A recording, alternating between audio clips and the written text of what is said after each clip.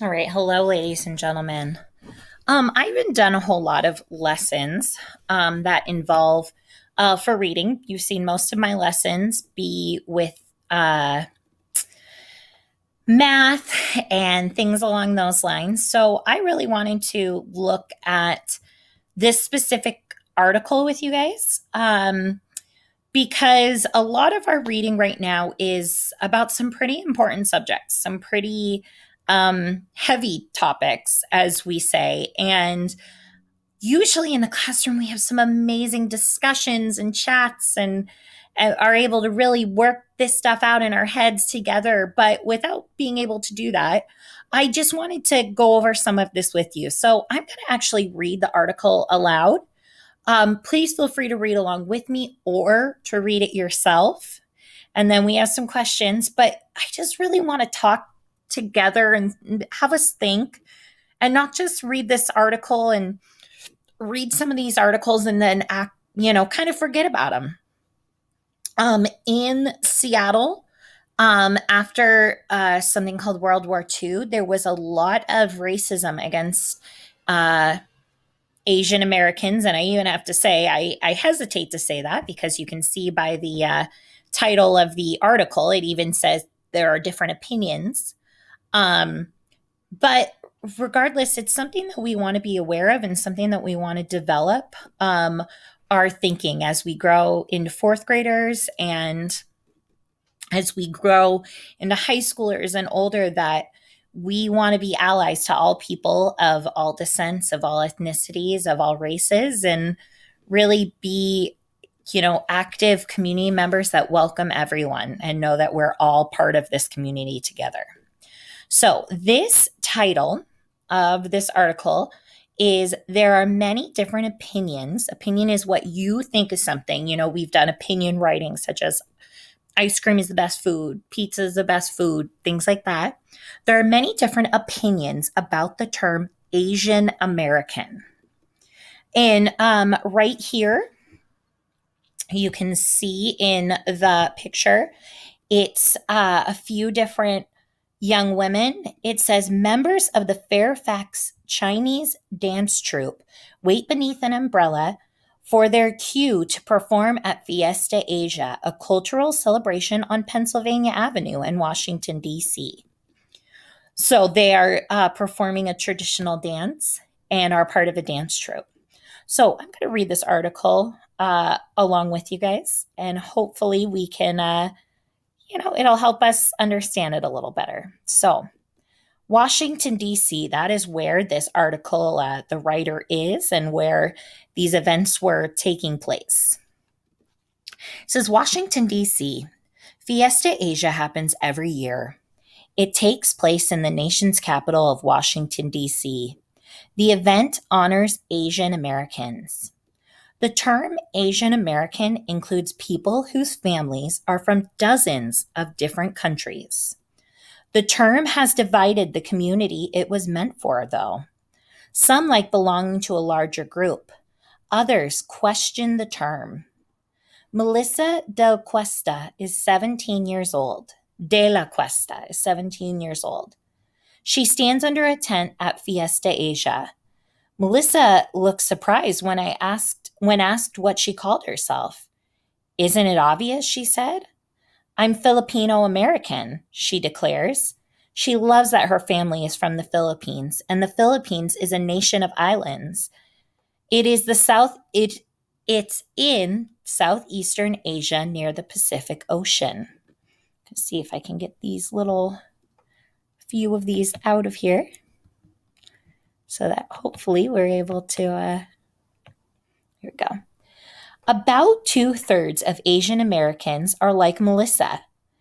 The research group AAPI Data, says the research group AAPI Data. It studies the population of Asian Americans and Pacific Islanders in the U.S. AAPI says most people, I'm going to go to the second page. Most people in this group identify with their family's country. So we have our little subheading here. Who exactly is part of this group? And remember, this group, specifically, they're talking about Asian American.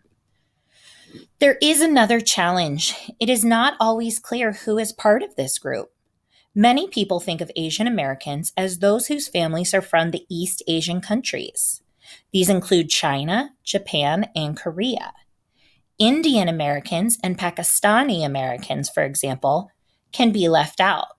India and Pakistan are still part of Asia. They are less well known countries. Dina Okamoto wrote the book Redefining Race. She said that many people do not like using Asian American. They believe it takes away their individual culture. They don't believe in it really captures who they are, Okamoto says. In the past, people identified with their family's country to escape unfair treatment. For example, Japanese Americans were put in prison-like camps in the U.S. in World War II. Some Chinese Americans carried signs saying they were Chinese. They wanted others to know that they weren't Japanese. The U.S. was at war with Japan. Things changed in 1968. Activist and historian Yuji Ishioka created the term Asian American.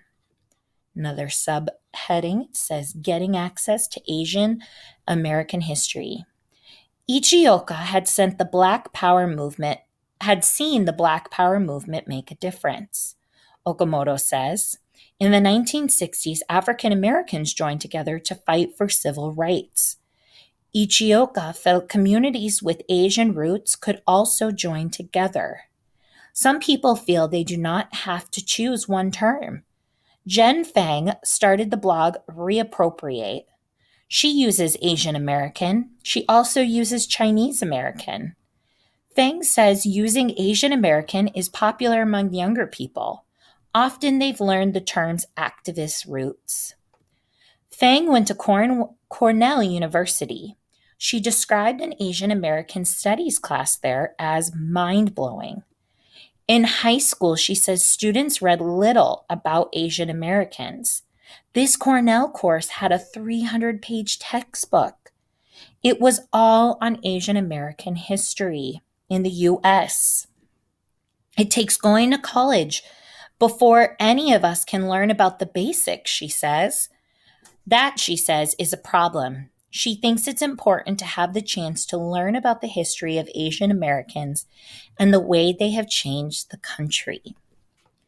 And that's what I really want us to think about as we're finishing this assignment is how, what does this article make us think of? How do we maybe identify ourselves? Maybe it's Mexican American, maybe it's Cuban American, maybe it's Vietnamese American, maybe it's Hispanic American. However you choose to identify yourself, it's your identity and who you are. And we're learning a lot about the Asian American identity in the state of Washington because at one point in time there was a lot of hate towards specifically Japanese Americans because the United States was at war with Japan, and that caused a lot of issues. We'll be learning more about what precise issues those caused, but I really want you to take this week to think about your own identity and how you identify, because that can be something that can be so close to your heart. I am a Caucasian American woman. Caucasian is another word for white. I'm a white woman. I have heritage. My family is from countries called Ireland and Croatia and things like that, but I like to call myself a white American woman. I look forward to just hearing your guys' answers and just hearing your process. Thank you.